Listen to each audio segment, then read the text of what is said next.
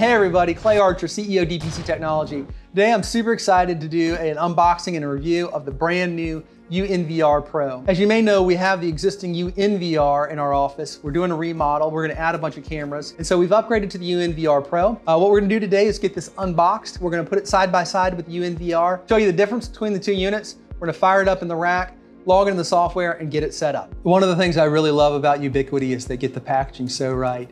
Their little pull tabs are so satisfying.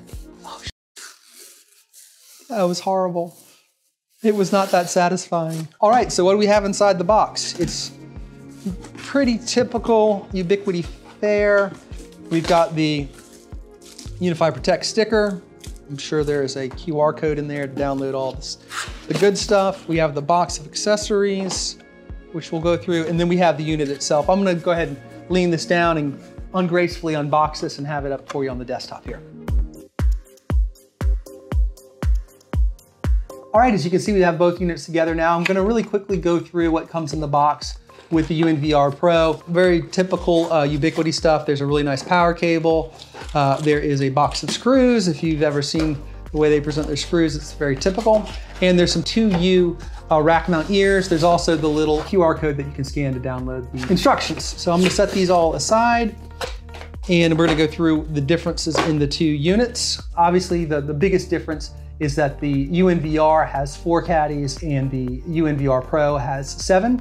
So obviously that's gonna let you add more drives. Ubiquiti has kind of loosened their restrictions on what drives are available. In the earlier versions of this, they had a very small inclusion list of the hard drives that you could use. Now they really don't have a ton of restrictions. They list some drives that will not work, and it's a very short list. So pretty much any of your hard drive will fit. Obviously you wanna use drives that are designed for an NVR or a NAS device because there's gonna be a lot of read writes. So I am actually gonna film ours with 7 4TB drives. It seems to be the right price and performance for me. I'm not really trying to get a million years of recordings here. I'm really have it more as a test unit and for a practical application in our office. Obviously, this one's a 1U unit, this one's a 2U unit. Also, one of the bigger differences is that there is actually a display on the new UNVR-PRO. I actually just did the Dream Machine Pro and did a review on it. First time I had a Ubiquiti device with the screen, and I really like it a lot. Sometimes I'm on the other side of the office and I don't want to go to a monitor to try and remote into the unit, and you can just see some basic stuff like its IP address and the status of the machine. So I'm interested to test that out on this unit. I find it to be quite a pleasure on the Dream Machine Pro. Also, one of the biggest differences between the two of them is this is a 120 watt power supply and the UNVR-PRO is a 200 watt power supply. Obviously a much stronger power supply to power 7 hard drives as opposed to the 4 hard drive. Really where this is gonna make the biggest difference is going to be for the newer RAID configurations. We'll obviously dive into it when we get to the software. Additionally, this unit comes with Bluetooth 4.1, which is a new feature for the UNVR. I don't know how much I'm gonna use that, but I'm gonna try and fire it up and test it out and see if it makes setup any easier. And finally, and I think this one's pretty important, is you can see that the network interface on the UNVR-PRO has moved to the front versus the UNVR where it is on the back. So same connectivity on the two. You have a 10 gigabit SPF plus and a gigabit Ethernet interface on both of them. It just is swapped from the front to the back. And I think in most rack mounts, the front is probably more appropriate place to do your connection. So I do like that they've moved that to the front. Other things that are similar, same processor. It's the 1.7 gigahertz ARM processor. They haven't changed that at all. And they both have the redundant power supply availability if you have the Unify redundant power supply module. Oh, and one last thing I did forget, and I'm interested to see this and if it makes a difference in scrubbing or not. UNVR has 8 gigabytes of onboard flash memory and the UNVR-PRO has 32 gigabytes. I'm not sure if that's gonna make a difference in scrubbing, but I'm excited to test that out. All right, so that brings us to who are these two devices for and what are the differences between the two devices. As I see it, there's really 2 main differences or 2 use cases where you would choose the UNVR-PRO over the UNVR. Number one is if you have storage needs. So for the UNVR, they say that you're gonna get 30 days for 15 4K cameras or 30 days for 30 1080p cameras. On the UNVR-PRO, they say that you'll get 60 days, up to 60 days for 20 4K cameras or 60 1080p cameras. So you can see the capacity is quite a lot larger on the UNVR-PRO. The other use case scenario where you might want to choose the UNVR-PRO is if you need more redundancy or more fault tolerance. So they both offer grade 1, 5, and now 10, but you'll see that with the Ford bays, it really doesn't give you a lot of options at 10. And there's one other feature where they have a automatic hot swap drive. So you can have an additional drive that if one of the drives fails, that it will automatically pop in as your hot swap. So you can see if you were going to do that, you only have 3 drives, so you could only do grade 5 for that in this setup with the UNVR. Whereas the UNVR-PRO, you could do grade 10 with 6 drives and have the 7th drive be a failover hot swap. So those are really your use case scenarios. So if you need a lot of fault tolerance, the recordings are super important to you, then obviously the UNVR-PRO offers a lot of features along those lines. The UNVR offers those features, but they just don't have as much storage to be able to take advantage of them. Also, if you're going to go above 50 cameras, I think the UNVR-PRO, and I would assume if you're getting close to 50 cameras, the UNVR-PRO is going to be the one that you're going to choose. I'm really excited to get the UNVR-PRO because what we're planning to do at the new office is test those limits. We're planning on doing a long-term test with multiple cameras and seeing where those real limits are with 4K in 1080p. So with that, we're gonna jump right in real quick and we're gonna take a look at the software. Unify-Protect software is going to be the same for both units. There's not gonna be any real changes there, but we'll go ahead and get this fired up, get its firmware updated, go ahead and set it up and show you what it looks like inside of Unify-Protect. All right, so real quickly, I'm gonna throw in a couple of 4 terabyte Seagate Iron Wolf drives that I have lying around. Ideally, I would be putting bigger hard drives in there right now, but as you may know, there's a little bit of a backlog on storage right now. So I have some bigger drives coming that I'm gonna fill this out with, but they are on back order.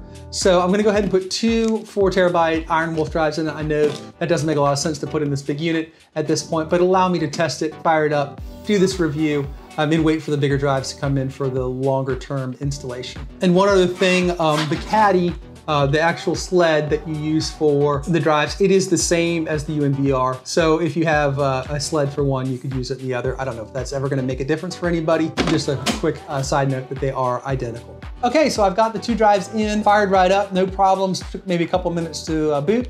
In case you're wondering, the drives are numbered 1, 2, 3 on the top, left to right, and then 4, 5, 6, 7 on the bottom, left to right. Again, you'll see on the screen it says ready to set up, and it's got the little Apple and Android app icon on the front. So I'm gonna go ahead and fire up my phone, hit record on my phone real quick, fire into the Unify-Protect app. So you'll see really quickly that it says new device found, and it sees the Unify-Protect UNVR-PRO.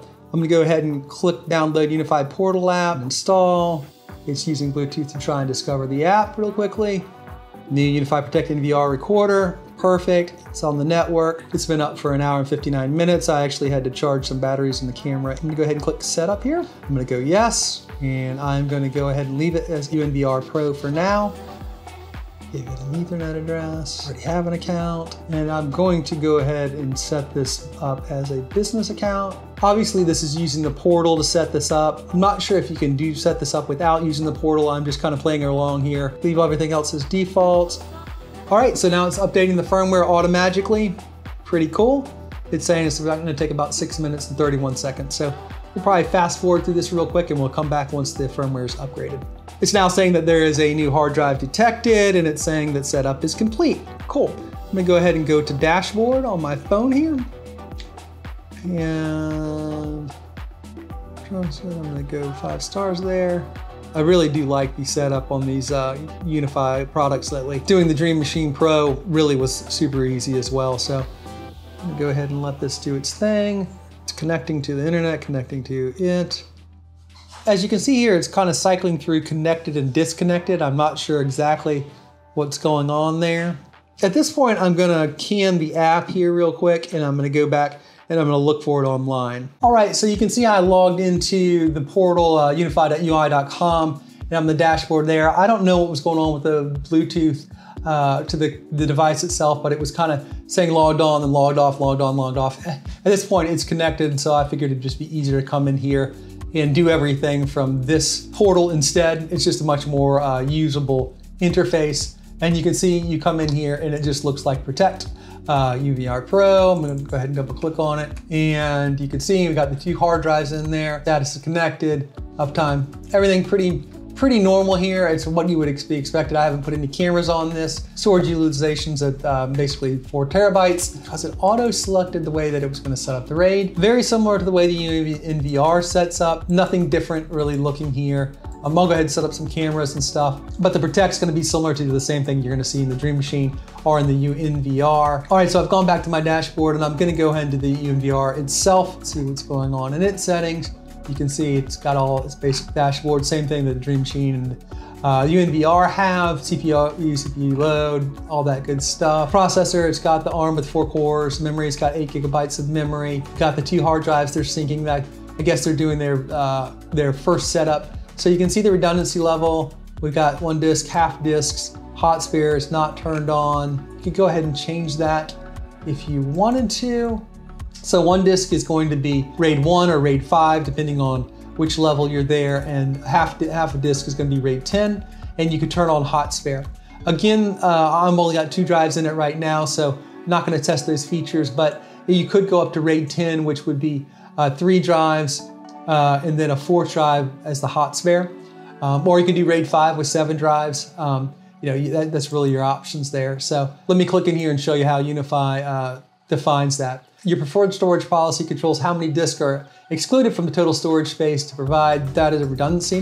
1 disk is going to be a single disk, which we'll use for data redundancy. That's either going to be if you have 2, where they're going to be mirrored in RAID 1, or whatever number that you have 3 through 7 in RAID 5, with the 5th one being, or the last one being a parity bit, or half disk, which is going to be RAID 10. So you could do up to 6 drives there. You would only get half of that storage space. And then you could have the 7th one as the hot spare. So pretty simple setup. It's very similar to the UNVR. Nothing really earth-shattering there. Like it, simple, easy, fired right up.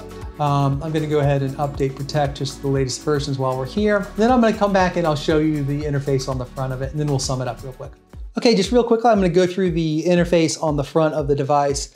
Really kind of nice to be able to do this while you're back in the server closet or whatever, but I'm gonna start off in the top right corner. It's just gonna show you the disks. Of course, I've got disks in 1 through 3. You can see the disks in 1 and 2.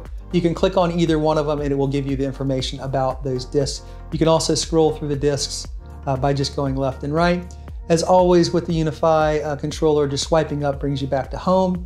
I can click on cameras. I don't have any cameras installed right now, but it would just cycle you through the cameras and give you the information on the cameras. I'm gonna go ahead and click in the lower left. It's just gonna give you system information. It's gonna show you CPU usage, throughput, your IP address, your uptime, temperature, hardware, MAC address, current version of the firmware, and back to system. I'm just swipe up again.